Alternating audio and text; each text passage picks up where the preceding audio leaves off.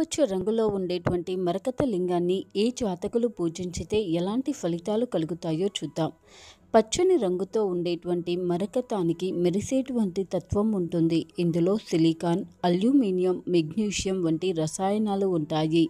ఒక గాజు పాత్రలో పాలను పోసి అందులో మరకత మణిని వేస్తే పాలు మొత్తం కూడా ఆకుపచ్చ రంగులోకి మారుతాయి. అలాగే నీటిలో మరకతాన్ని వేస్తే ఆ నీరు కూడా పచ్చని రంగులోకి మారుతుంది.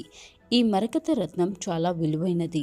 అలాంటి మరకత పచ్చలో చేసినటువంటి లింగాన్ని పూజించడం ద్వారా కోరిన కోరికలు నెరవేరుతాయి. అంతేకాకుండా మరకత లింగాన్ని పూజించడం ద్వారా సకల దోషాలు కూడా తొలగిపోతాయి.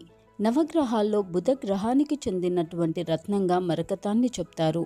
విద్య, ఆరోగ్యం ఇంకా రాజకీయ నాయకులు అధికారాన్ని పొందాలి అంటే మరకత లింగాన్ని పూజించాలి.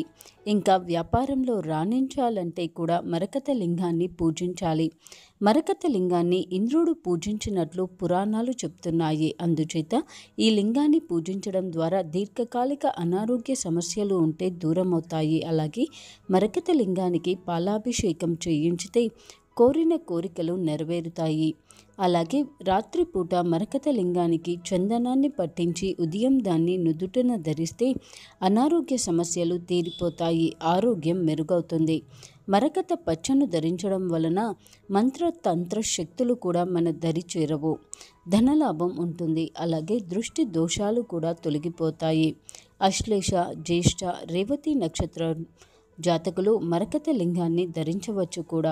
ఈ జాతకులు మరకత పచ్చ లింగాన్ని పూజించడం వలన వీరి జీవితంలో అదృష్టం వరిస్తుంది. అశ్లేష, జ్యేష్ఠ, రేవతి నక్షత్ర జాతకులకు ఈ మరకత లింగాన్ని పూజించడం అనేది మిగతా జాతకులతో పోల్చుకుంటే మరింత మంచి ఫలితాలను పొందుతారు.